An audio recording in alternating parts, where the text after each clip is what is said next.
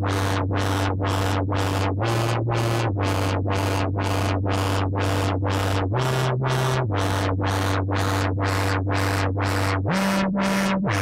this video, we're going to build a noise generator into your Werkstatt. For this project, we're going to need a breadboard, two 10K potentiometers, some jumper cables, and an Arduino microcontroller. We're also going to need a way to upload our code to our Arduino. I'm using a laptop. Our first step is to unplug the Werkstatt. Then, using the Phillips head screwdriver, we'll remove the top 4 screws. Inside the PCB, there will be screws holding the board to the chassis. These are the screws that you'll need to get ground off of. Simply strip one end of a jumper cable, wrap it around the ground screw, and tighten. You can now close the Werkstatt. Now we have our ground jumper cable coming out of the side of the Werkstatt. So let's patch this into our breadboard.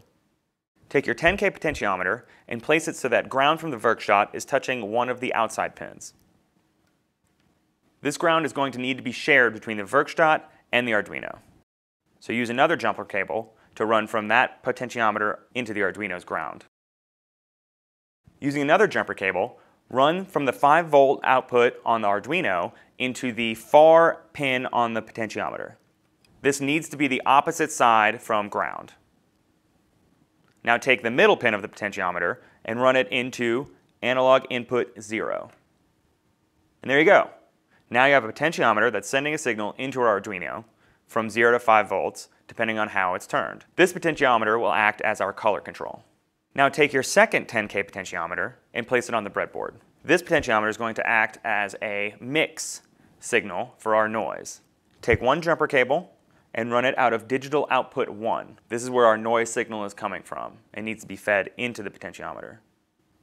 From there, run your last signal cable from the middle pin of the potentiometer into your VCF audio in.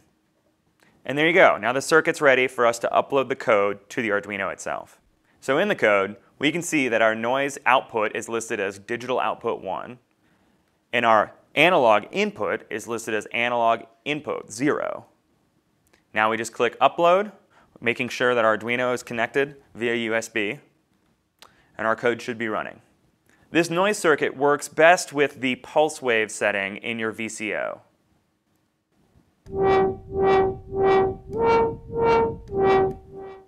I'm going to turn the VCA to on position so we can hear the difference in color as I turn the color potentiometer.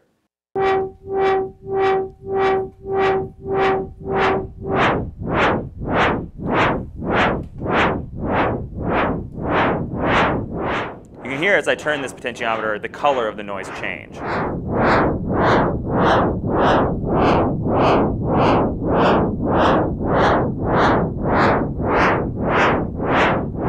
And as I turn the other one, you'll hear the mix change.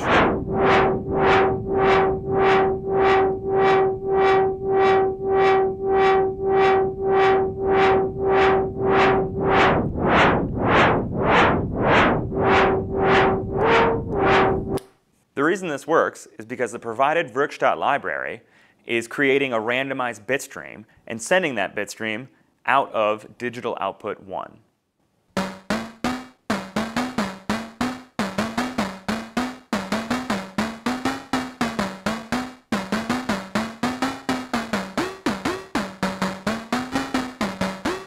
By using an Arduino, we were able to add a secondary sound source to our Werkstatt. All Arduino code, parts list, and fritzing models are available online at werkstattworkshop.com.